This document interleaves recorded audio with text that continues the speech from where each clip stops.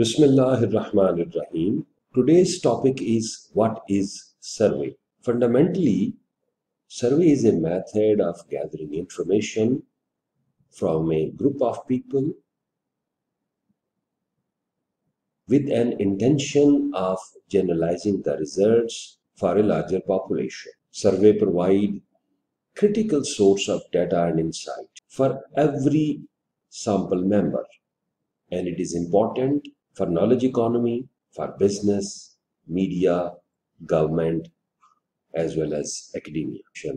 One of the main objectives of survey is collection of information from a group of individuals. It actually describes attitudes, opinions, behavior, or characteristics of a sample population. It helps or recommends generalizing results to a widespread population. So what are surveys? The very first one is case study survey.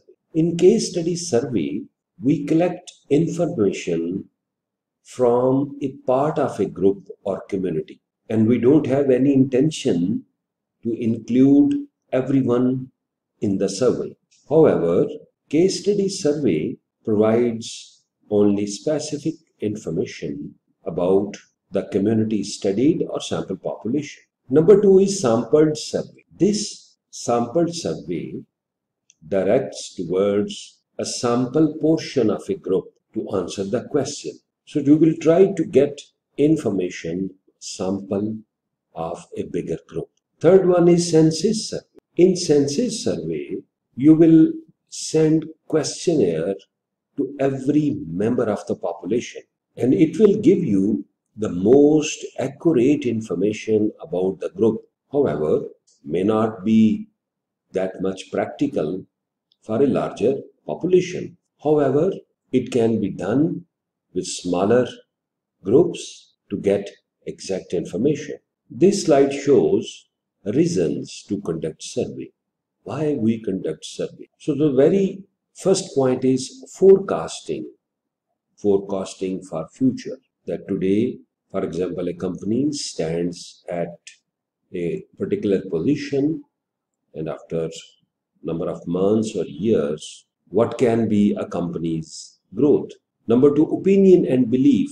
Like 10 years back, if a survey has been conducted, and because of the technology and the media and many other items, presently, what are the opinions and beliefs of the sample population for a certain subject? Number three is follow-up. That you have done something in any organization, you are putting focus on operations, then you will follow up and get the result for better decision making. Then evaluation. Evaluation means you have set a target and you will see the situation where the procedure stands, whether it has achieved the target or still needs more attention. So, evaluation of a process. Next one is uncovering the answers. So, there is a problem statement or some questions and you would like to give answers. So, it will help in this regard. Then base decisions. So, decision making is based on data collection, is based on the data. If you have information, then you can take decision. And if we don't have data with us, information with us, we are unable to take exact decisions. It helps for base decisions. It also evokes discussion in order to go through main points and see the importance or some challenges. Finally, result comparison, that you have taken the data like last month and you would like the current month, you can have a comparison within two. It depends on nature of the study that you need yearly time comparison or monthly or quarterly. This is actually as per the requirement. So survey design. If we will talk about survey design, we can find two classifications. Number one is longitudinal. In longitudinal classification, we can see trend survey. And the main focus of trend survey is to see the trend, that how people behave after a certain period of time. The second one is cohort. In a cohort survey, Researcher will identify some category of people that are interested in regular surveys. So you will get information after a certain period of the time with the same group, and you will analyze the result. Like there is a disease. So 2 months back, there was a disease and some medicine was given to the patient, and after a couple of months or 6 months, the difference. So it can be used in medical science or psychological or whatever is important. Then there is a panel discussion. Unlike in a trend survey, the sample people do participate in survey each time it is administered. So you will inquire from the same group of people. Panel studies can be difficult and costly, and if you want to administer a survey of 500 people every year for next 5 years, so it requires financial support. The second one is cross-sectional survey. It is a combination of descriptive and analytic research design. Cross-sectional study is actually defined as a type of observational research that analyzes data of variables collected at one given point in time across a sample population.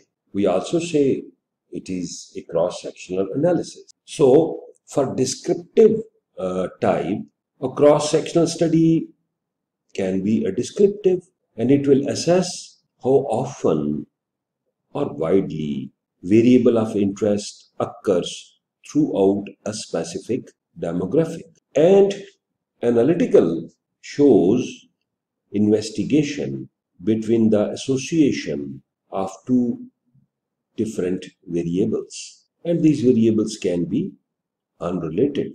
However, this is not a foolproof thought or foolproof methodology. There may be a variance and which needs further correction. So how to conduct survey?